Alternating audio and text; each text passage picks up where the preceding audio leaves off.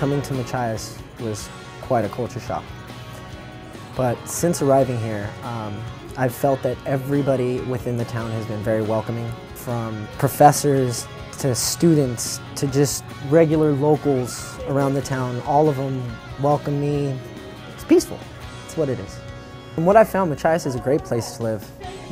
There's so many activities you could do around here, from going to hiking behind the school, to kayaking in the river, to just taking a leisurely walk, let off some stress. There's a great selection of diners around here. There's not too many, but it seems that all these family-owned businesses around here seem to put in an extra effort and love into their food, which probably makes it just that much better.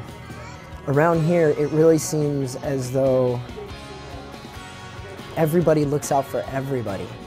It's a tight-knitted community, and safety around here is definitely not anything that I'm concerned about. As for Acadia, it is literally a national treasure. I've never seen anything quite like it. I went out there and I was just mesmerized by its beauty. The trails, there's wagon trails, there's off-terrain trails, there's rock climbing. I mean, the scenery, it's immaculate. That's the only way to describe it.